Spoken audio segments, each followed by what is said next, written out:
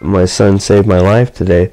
With little AJ on his lap, Dad Aaron Hayes says he owes his life to this adorable and bright-eyed 3-year-old. I'm super proud. I couldn't be more proud. You know, I could be not here doing an interview right now. Paramedics say Hayes could have easily bled to death after impaling himself with this wood chisel during a woodworking project this morning. The chisel embedded deep in his arm and severed a main artery. AJ saw all the blood gushing and he knew he had to do something. He picked up this phone and called 911. Listen to this. Hello? Hello, 911. Sir, do you need an ambulance?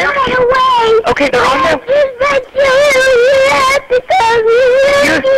Okay. This panicked 3-year-old called for help, and just hours later, a calmer AJ. I'm calling the ambulance.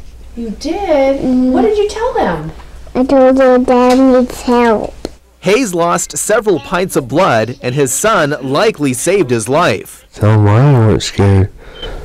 Well, because I was brave. Brave and wise beyond his years. It's a good thing to teach your kids their numbers and about emergency numbers to call when they need help. A traumatic experience with a happy ending, one that has brought this father and son even closer.